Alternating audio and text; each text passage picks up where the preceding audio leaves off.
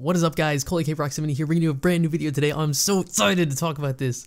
If you guys haven't heard, the HCS settings for the summer season have been announced, and there are some big changes coming to the competitive scene in Halo. Some stuff that I'm so excited for, stuff I've been wanting for a very long time in Halo 5. Right now, if you look at this gameplay, sorry it's only 720, 30 FPS, but it is a highlight from my stream. The other day on stream, I played 8s with some viewers, and we played no radar, no autos. This is no radar, which is actually not part of the new settings. The new Proving Grounds radar is going to be in it, but nonetheless, this is the closest thing I had to the gameplay that is going to be similar to what we're going to be seeing coming up. Basically, there's no auto starts, and yes, ARs have been removed from competitive. I am so excited. It's going to be Magnum only start, and there's going to be stuff on the map to pick up, of course, like BRs and stuff like that, but there's not going to be ARs off the start, and I'm so excited for this. I can't wait. I've been wanting to have this for a long time. If you guys know my channel and you watch me and you've been here before, you know that the Magnum is my favorite weapon of the game. So I'm really excited to see more gameplay push towards that type of meta where when you get, in gunfights, it's going to be decided more on who's able to hit more accurate shots, not who had their AR out and who didn't. And that's part of the things I'm super excited for. Other things, they're removing the splinter grenades. They're removing the Brute Plasma, the Sword on Truth, a couple other things. I'll have the article linked down below if you want to check out all the changes. It's just, this is super exciting for me. It's going to be a huge fresh change to the game. I've been really not having too much fun with Halo as a reason, being completely honest, because of just it's really stale, and I've been really getting frustrated by getting killed by autos, and yeah, this is just the best news that I could have asked for. It is Proving Grounds radar, which I think with the removal of autos, I think will actually be really, really good. I think with the autos in it, I had a lot of problems with it, but now that the autos are gone, I think it's going to be pretty sweet. So it's going to encourage a lot of awareness plays. The skill gap is going to increase dramatically, I believe. And yeah, but you can't be too quick, because if you try to sprint and use armor abilities, you'll show up on radar.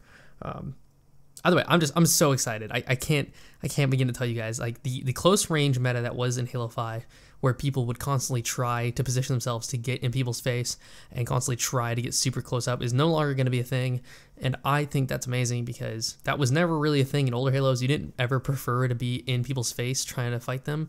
But with the autos, that was a big part of the meta, and I don't really like that. I like having nice mid-range fights to long-range fights. I normally take those battles. If you watch me play, I play very, very I just try to focus on my own shot, be as accurate as possible, and that wins me a lot of gunfights. And that's what that's not the case in Halo 5, because a lot of times when you get to those close range, even just mid range, people will pull out their AR and make it close range, because they'll use the thrust to get in your face, and it becomes very difficult to hit your shots with precision weapons. But that's gonna be gone. It's gonna be taken care of. I'm so excited. Anyways, yeah. So in this gameplay, you can even notice where I'm playing right now that I use a lot of. I get away in a lot of situations where I get the kill, because it's harder to get the kill without that AR. You can see situations that I probably normally would have died, but I end up living or just winning a clutch gunfight, because the shots are a lot harder to hit when using precision weapons. So it's going to be something to adjust to for all of us. But I'm super excited, and I'm just looking forward to grinding when they update the game with the new settings. And yeah, what do you guys think? This is purely for competitive. I want to say that one more time, just so you guys are aware. Let me know what you guys think in the comments down below. I know a lot of you guys have been saying you don't want the ARs removed, but they're not removing it completely, just for the competitive settings.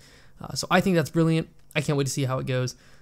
Yeah, let me know what you guys think. I'm going to let the rest of this gameplay play through. I am talking to chat in the middle of it, so you might not have too much context, but I mean, yeah, if you don't have to stick around if you want to. If you want to, though, enjoy the rest of the gameplay, guys. Some people in my chat were arguing with me about the settings, so I think I was kind of going back and forth with them. Either way, thank you guys for listening. Let me know what you guys think. I'm excited. I'll talk to you guys later. Yeah, this game's playing really nice so far, man.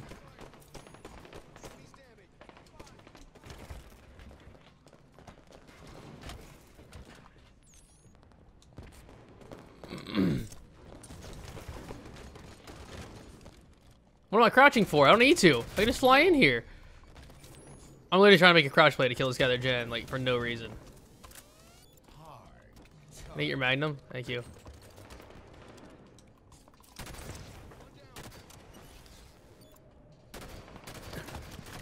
Oh my god, I almost choked that kill.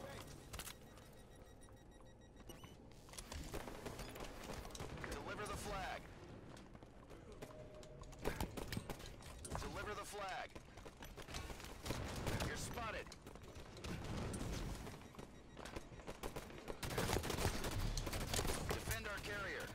What a weird gunfight. I cannot believe I won that.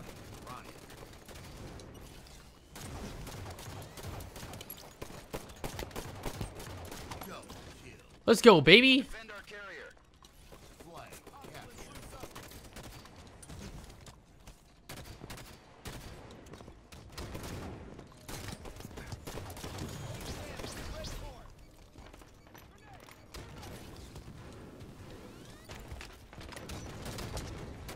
Oh, it'd be so much harder to kill with no radar. This is amazing.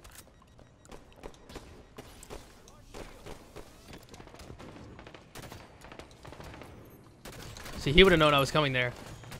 That guy would have been able to completely avoid the situation with radar.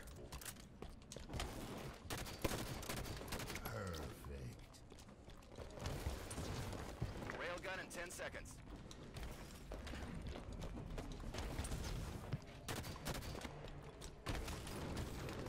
Our flag's been taken. Rampage. Railgun is up. Protect our carrier. Enemy carrier's been marked. Defend our carrier. Oh, I finally went down. Was that my first death? I have 2 deaths.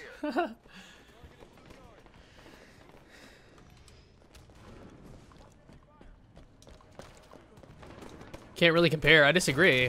Like, yeah, it's not a complete comparison, but you can definitely understand things like Enemies return their flag.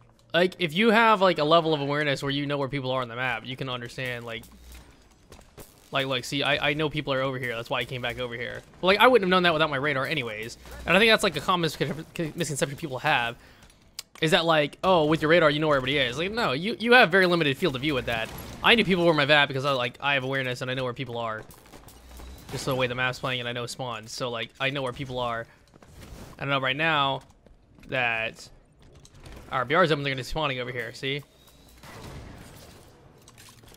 Like that's like awareness that I have that people love to be like, oh, people like no, like it's not because I don't know. I feel like people like to write people off, be like, oh, you trash without radar, but like